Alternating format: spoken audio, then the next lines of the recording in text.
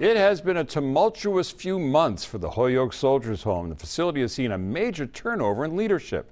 22 News reporter Tiffany Chan was there as the governor swore in a new chairman to the Board of Trustees. Governor Charlie Baker spent the morning greeting veterans at the Holyoke Soldiers Home. It was his first visit to the facility since he was elected 15 months ago.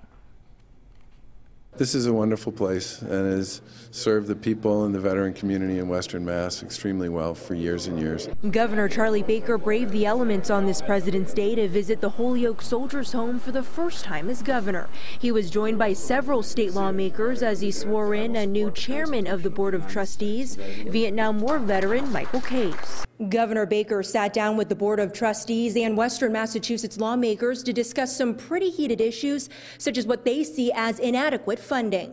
Baker believes the Holyoke Soldiers Home has been given enough state resources, citing a recent Veterans Administration survey. On staffing and quality of care and activity programming and sort of all the things you really want to make sure you do well on, this place did extremely well on it. While the Soldiers Home may be providing excellent care to veterans, Holyoke State Representative Aaron Vega is worried that the nurses and staff are being overworked. I think what we need to make sure is that our staff doesn't get burnt out. If that means bringing on a few extra people so we cut down on overtime, that's what I think the move we should be going for. During the search for a new superintendent, at least one lawmaker vowed to fight for equal, if not more, state funding compared to Boston.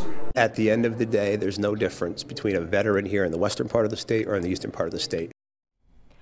The Board of Trustees will begin reviewing dozens of applicants for the superintendent position this week. Reporting live from the studio tonight, Tiffany Chan for 22 News.